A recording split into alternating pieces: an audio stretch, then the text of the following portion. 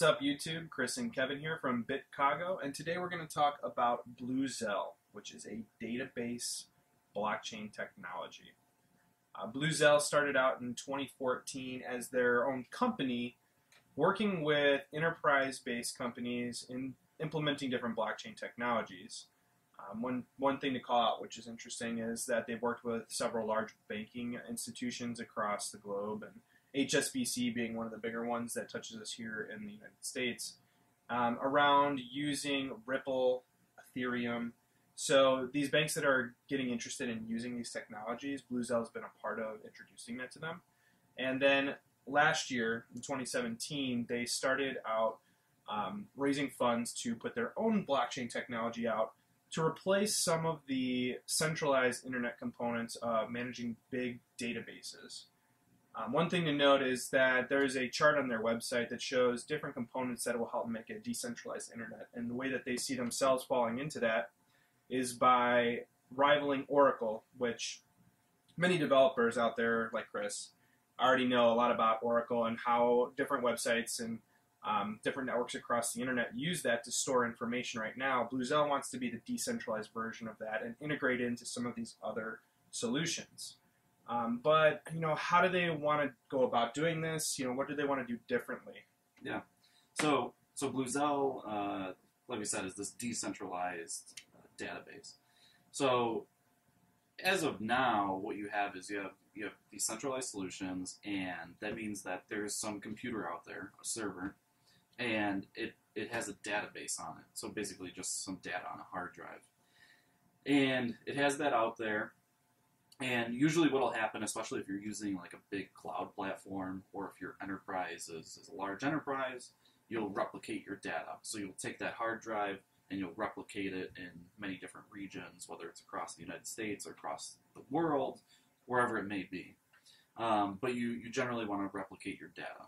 Usually for backup purposes, sometimes you can do different things in terms of accessing different data, like backups, if you will. So you can kind of write to different ones if you want. But that's not a big deal. So the decentralized solution is a little bit different. And this is totally new technology. Bluzelle's kind of entering into wild territory here. They're really blazing a new path.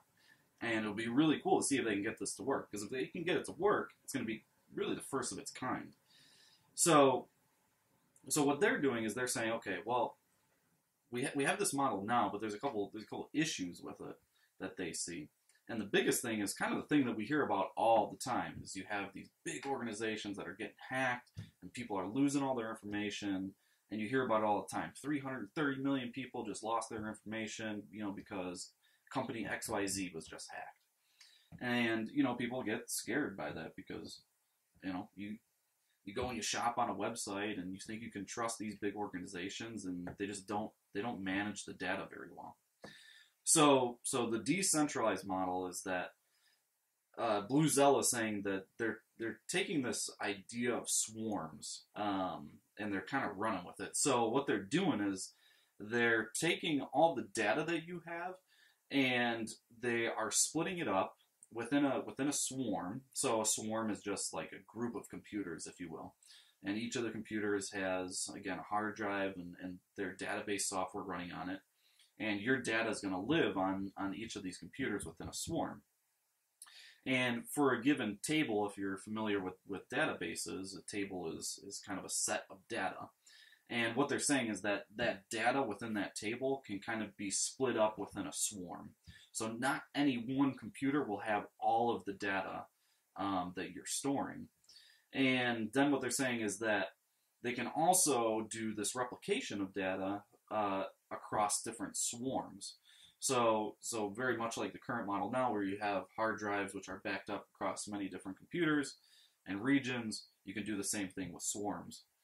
So what they're offering is they're offering really kind of increased and highly private data storage, because if a node is attacked and it's hijacked, there's only a small subset of your data that's really compromised.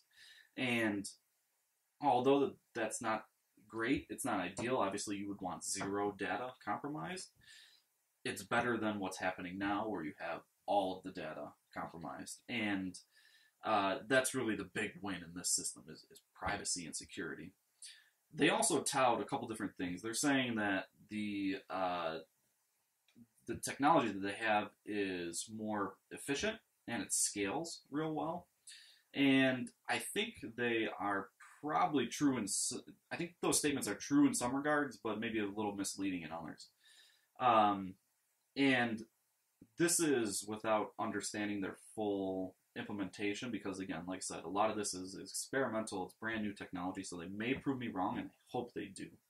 But one of the big wins with the databases now is that there's a thing called indexing, and through indexing, you're able to kind of quickly look up records within your table, and that's very fast because it's all within one hard drive, and you have a CPU, generally with a ton of power, and that can access these records very quickly and return them. With Bluzelle, one of the problems is that you introduce network lag, because since your data is replicated across many different nodes, you have to make network requests to go get that data. And now Bluzelle's saying, okay, well, you can do a lot of this stuff in parallel, and you're going to be able to grab it very efficiently.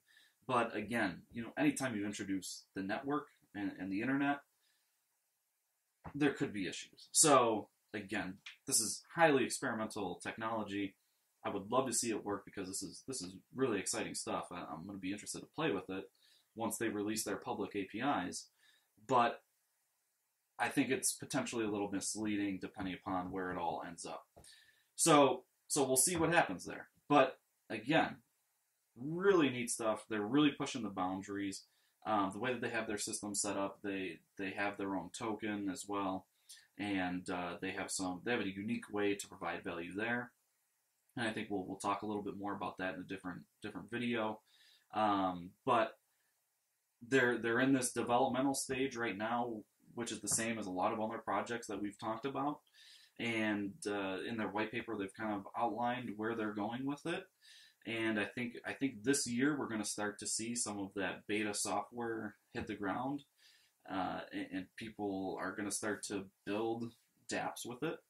And then their kind of outlook for it is to eventually become as big as Oracle and really hit these huge enterprise corporations as these enterprises really start to embrace decentralized technology. So it's going to be fun to see what they do here.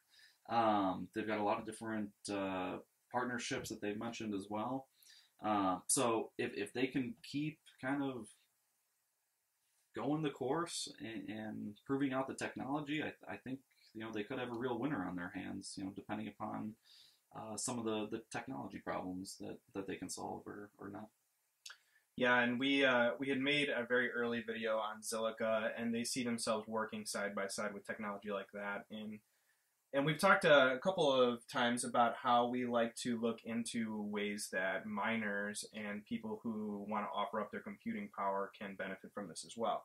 They provide all these things for their clients, but what can some of the people who want to, work alongside of this project get out of it? And they refer to their mining group as producers or farmers, and they're going to take different components of a computer. And one thing that's really interesting is that they're not going to use any GPU power, but they're going after CPU power, which is going to help power some of that network Chris just talked about, memory on a computer, permanent storage, and network connectivity. So all those components of a computer that we don't really talk that much about when it comes to some of the other mining and resource delivery that, like Sonam, what we talked about in one of our recent videos, is going to take from your computer.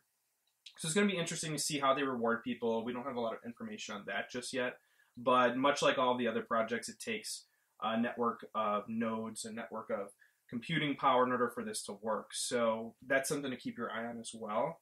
And, we're going to put some other information together in another video of tying in all the loose ends for Bluzelle and what you're going to see as far as their ecosystem that they're setting up. But make sure to check back soon for some of our next videos, and like and subscribe, and we'll see you next time. Thanks.